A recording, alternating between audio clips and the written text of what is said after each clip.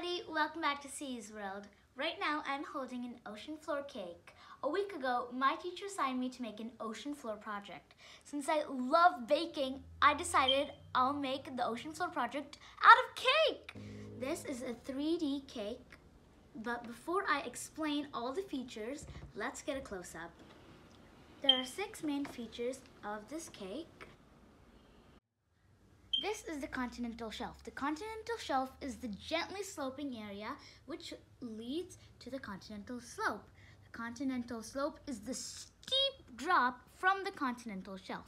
The continental rise is when sediments pile up. This is the abyssal plain, the wide, mostly flat area at the bottom of the ocean. This is the trench. The trench is the deepest part of the ocean. As you see, I've cut it so deep. This is the ocean ridges. The ocean ridges are underwater mountains.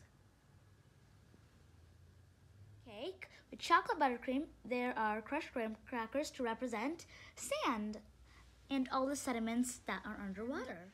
These are actually honey-flavored graham crackers. I've dyed these graham crackers green to represent seaweed or algae or anything basically green like plant life in the ocean.